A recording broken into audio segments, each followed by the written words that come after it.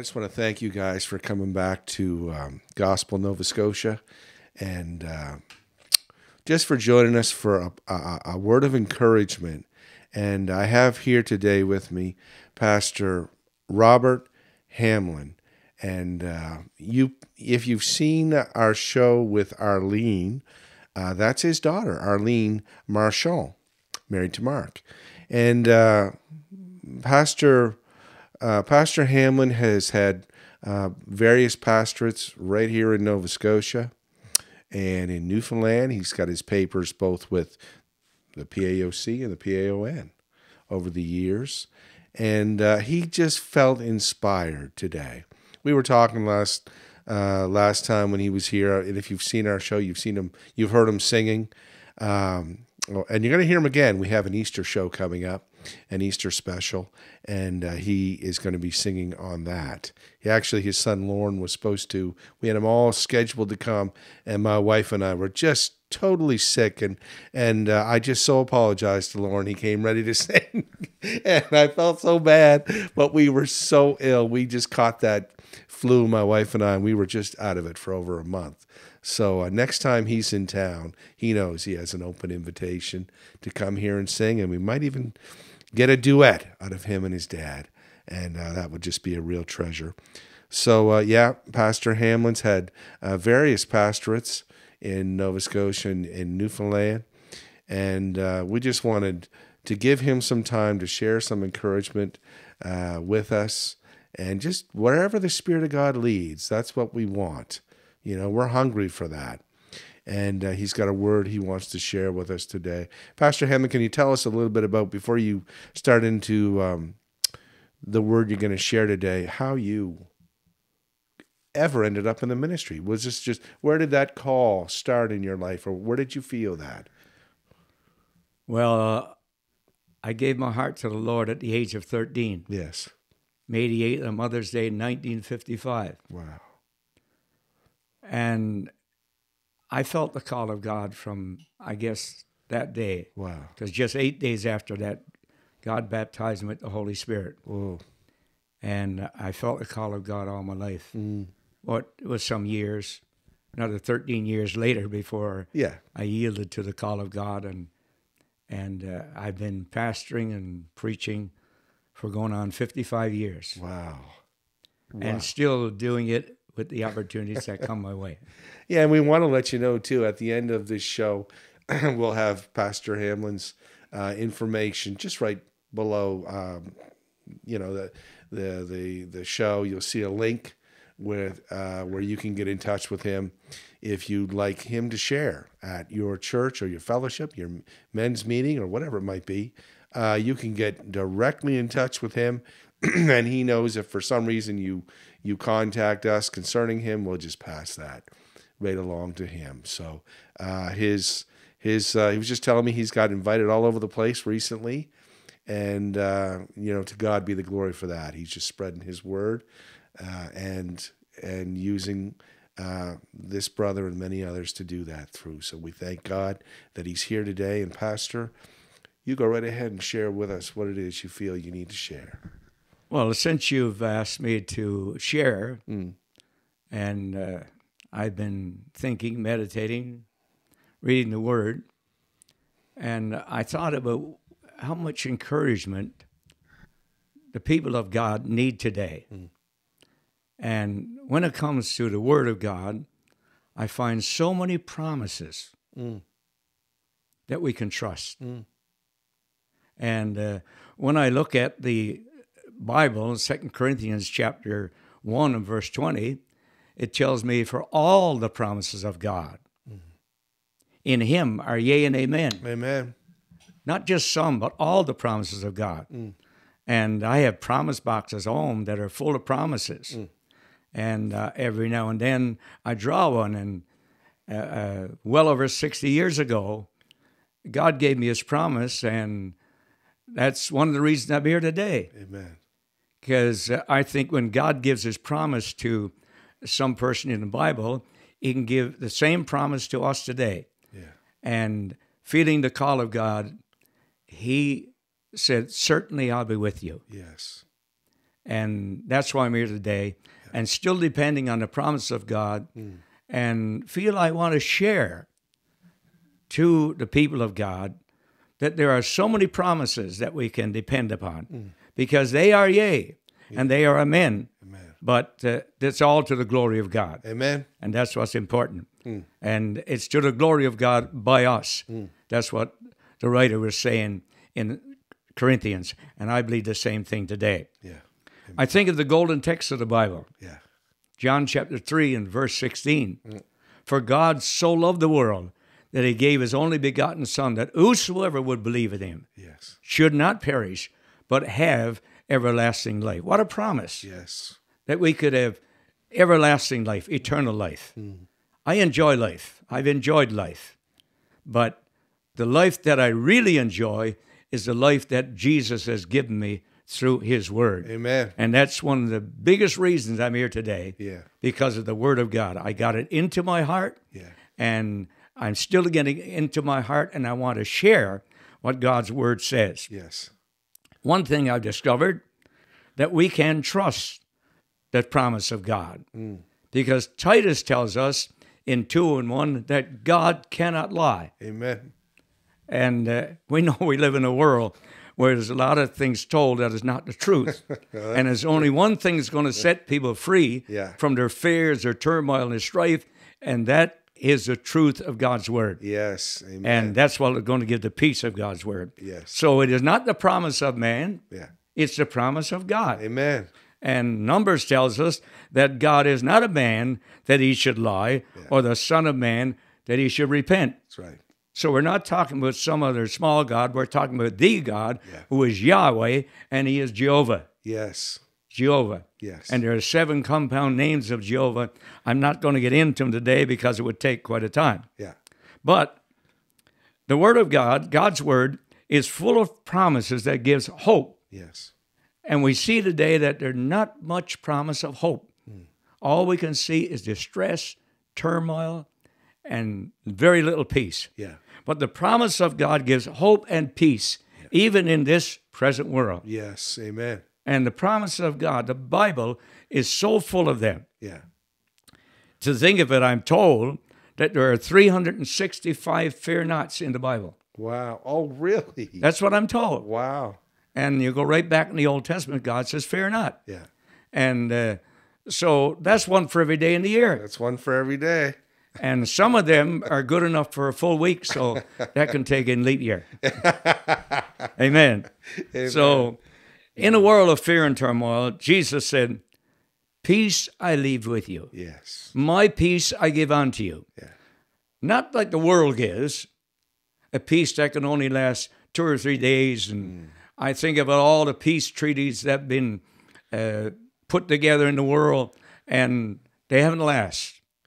And in a world with all these lessons and books and everything, there's less peace today than ever was. But thank God, every individual can have the peace of God. Amen. And when Jesus said, I'm going to leave it with you, and not like the world gives, give I unto you. And when I think of it, and he said, let not your heart be troubled. Yeah. John chapter 14, verse 1. And he says, let not your heart be troubled. If you believe in God, believe in Jehovah, believe also in me. Yeah. He was talking to his people, the Israelites. Yeah. And they believed in Jehovah. Yeah. Now he said, if you believe in Jehovah, you can believe in me. Yeah. And I want to say today that you can believe in the words of Jesus. Yeah. Amen. You can do it. Yes. Because he is God's son. Yeah. And his word never fails. Yeah. So he says, let not your heart be troubled. Jesus said, and I often think about the scripture in the Bible, when they came to Jesus and they said, if. And Jesus put the word if back to them, and he said, if you believe, Yeah. I will do. Yes. Just think of that. Yeah.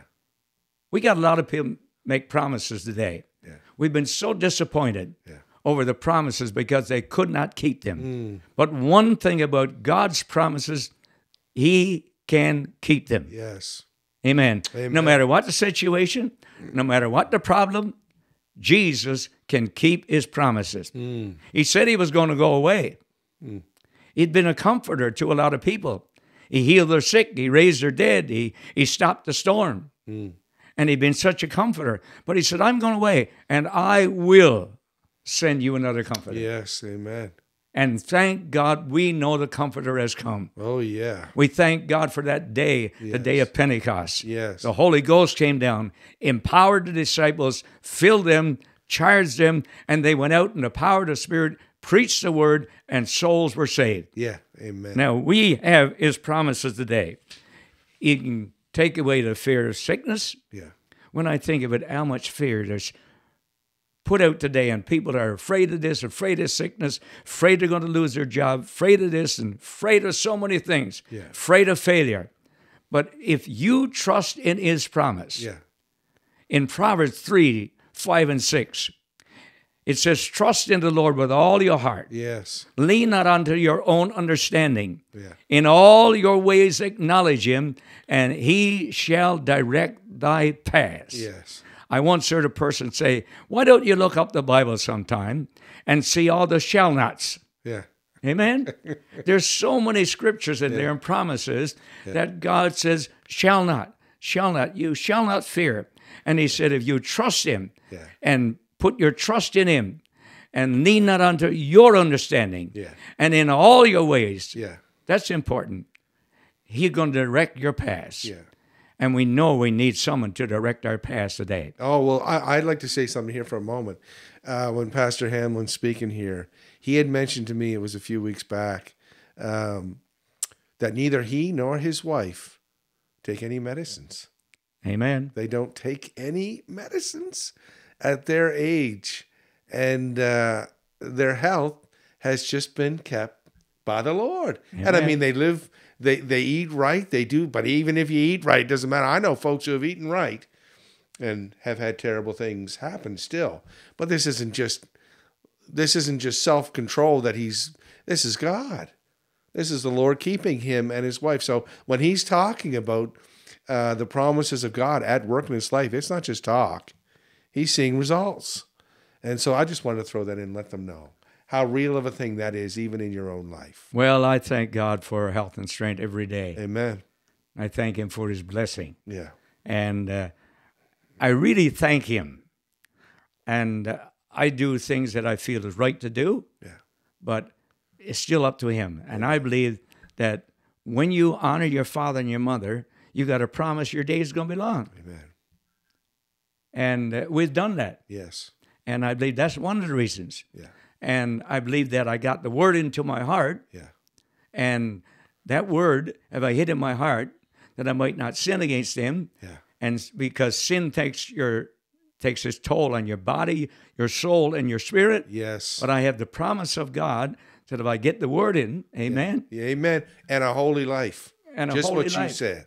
And the holiness has not been my holiness. No. The righteousness has not been mine. Yeah. It has been the righteousness that I put on from Jesus. Amen. To the power of the Holy Spirit. Amen. Amen? Yes. So that's what's important. Yeah. And I've been told, and you better be careful, you better take this, you better take that. Yeah. But I believe with the Word of God in 2 Timothy chapter 1 and verse 7. Yeah. God hath not given us a spirit of fear, Amen. but of love and power Yes. and a sound mind. Yes. Because that's one thing where the devil today is working on the mind of people. Yeah. And brother or sister or person in Christ today, don't let him rob your peace and rob your joy and rob your health. Yes. Amen.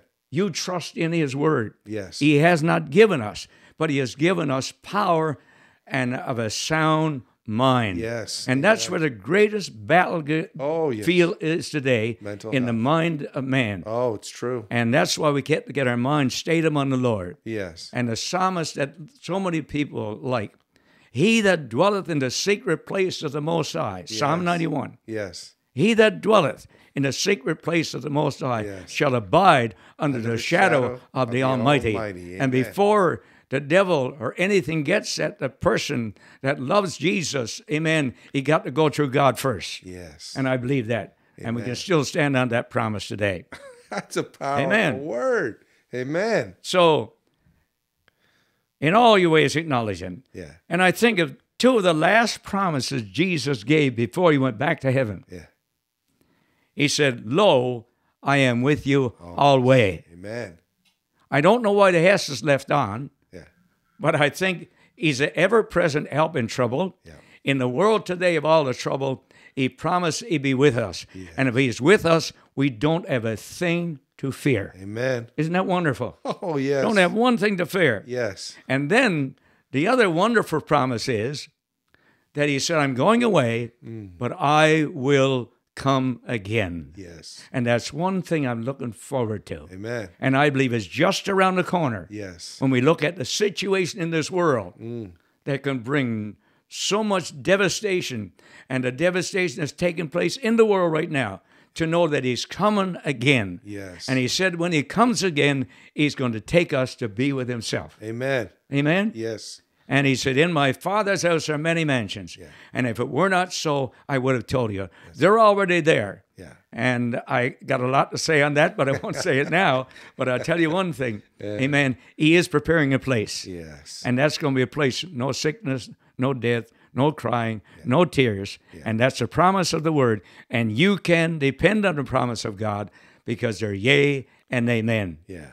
To all of us. Now, I got a question for you, Pastor. This hunger that you had, you mentioned it, that you had for God's word. Now, somebody's starting out that just found the Lord. What do you give them as advice to start getting that word in them? What helps? What advice would you give to someone? Say, listen, I so struggle to read and find interest in the Bible, especially, let's say, parts of the Old Testament that they find hard to read. What's your advice to them to give them help and encouragement to start into nurturing that reading of God's word and getting it into them? When it comes to the word, you must have the word into you. And I started reading the Bible in day school when I should have been studying for exams. And one of the outstanding books to me is the book of Proverbs. Yeah. If you want to save if you're a young person and you want to save yourself from a lot of snares and a lot of problems, read the book of Proverbs and listen to what it says and obey it. Yes. And you will save yourself from a lot. Yes. But when it comes to reading the Old Testament, there's a lot of things in the Old Testament. And I heard someone say the other day, wait until you get in the Word from John's Gospel, read the four Gospels, and you'll find out what kind of person Jesus is. Yeah. And when Jesus came, he made real who God really was. Yes. Because people want to know who God is. Yes. Who are you talking about? Read Matthew, Mark, Luke, and John, and you'll find out what God is really like. Yes. Amen. And when you get that word into you, you say, yeah, but I forget. Well, put it back there. Yeah. Put it back there. Every day, put it in there. Yeah. And when the time comes, Jesus promised he'd bring it to your memory in every situation. Amen. He'll bring back the word to you. Amen. And that's what it kept me. And that's why I'm here today. Yeah. Because I got the word in me. Yeah. And I'm still putting it there. Yes. And that's why I still enjoy sharing it. When you talked a minute ago, you talked about the promises of God. I've heard people say that they read something in the Bible and it pops off the page to them, comes alive to them. Pastor, what do they mean? What's happening when that happens? Well, I've had so many experiences in all these years. That so much have popped out of the page. Yeah. That is the Holy Spirit wanting to make that word real to you. Okay. And he is the one that can do it. Yes. Because when I tell people about understanding the word, and if you read a book, first they tell you about the author. Okay. Yes. Right? Yes. And to understand the author, sometimes you'll understand his book. Yes. Good. And the author of this book, the Bible, the Word of God, is the Holy Spirit. Yeah. And that's the one that can make it real. Yes. So if your heart is open to the truth of God's Word, you read it with an open heart, and the Holy Spirit will pop it off that page to you, and you'll never forget it. Yes. But if you read it as another book and want to get through as fast as you can. Yes. I went on one night when the pastor mentioned about the book of Revelation, I read 15 chapters. Yeah. I never remembered half I read. And I preached over the years on the 7 churches Yeah. at one time. But now I could probably preach 7 messages on one church Yeah. because God over the years is still filling my heart with his word Yes. as I keep reading it. Amen. And that's what happens. Yeah. It pops off the page. Pops off and the the page. Holy Spirit, Yes. what I feel right now, Yes. the Holy Spirit just makes it real. Yes. And when he makes it real, Yeah. you'll never forget it. Amen. I'll tell you that. Amen. And let him have his way in your life today. Yeah. Because he's the one. Yeah. He's the author of the book. Yes. And he knows. Yeah. He's a comforter. Yes. And we thank God for that today. Amen. That's a powerful word. Pastor Hamlyn, I think he's going to share with us a song. Yes. Now. And so again, if you felt this was encouraging, get in touch with him. Have you written some books, Pastor? Do you have media like that you... No. Okay, but there's messages, I'm sure, that could be found. I have lots of messages. Lots of messages. So there's things online, too, that you can see about him. And again, just get in touch with him at that email down below if you would like to have him at your church or at your fellowship to share.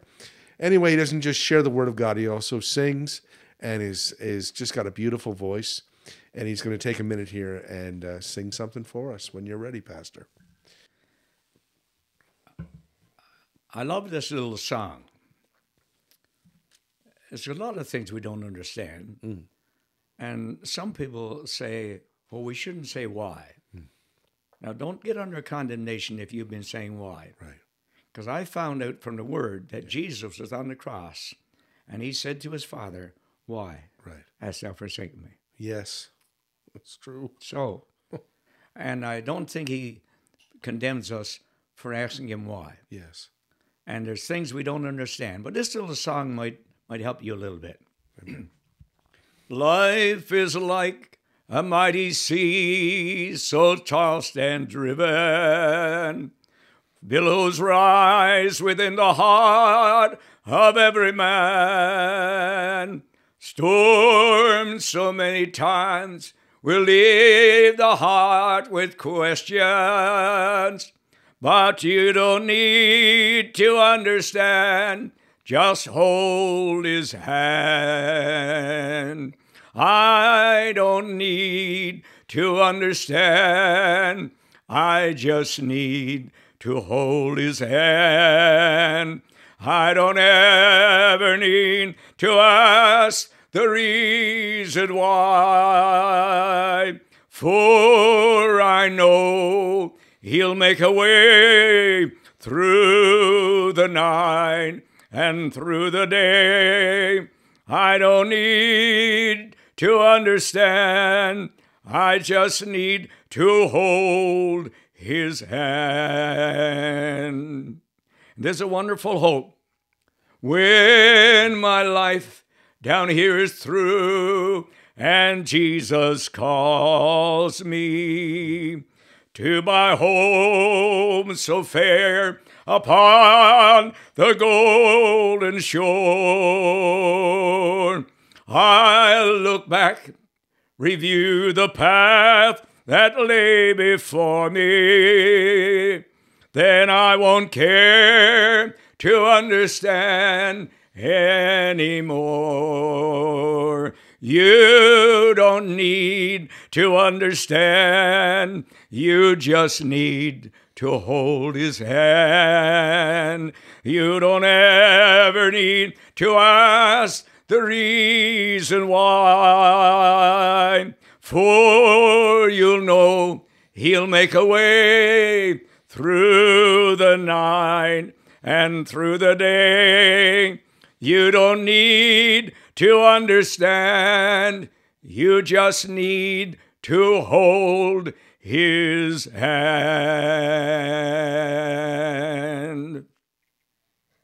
Amen. Beautiful. Thank you so much, Pastor. Thank you. You're welcome. Thank you for sharing the word. Thank you for sharing in song today about the promises of God and how they're yes and amen in Christ Jesus, and how studying that word is fruitful. if you choose and you put yourself under that to start reading the Word, it will have an impact on your life. It will give you answers. It will give you hope, and not false hopes, and not things that don't work, but true hope and answers for your life and your situations every single day. God bless you guys. Thank you so much for coming, and we just look forward to seeing you again next time. And again, thank you very much, Pastor Hamlyn. Thank you so much for sharing your gift that God has given you. And so God bless you guys. And have a great week. God bless. Amen.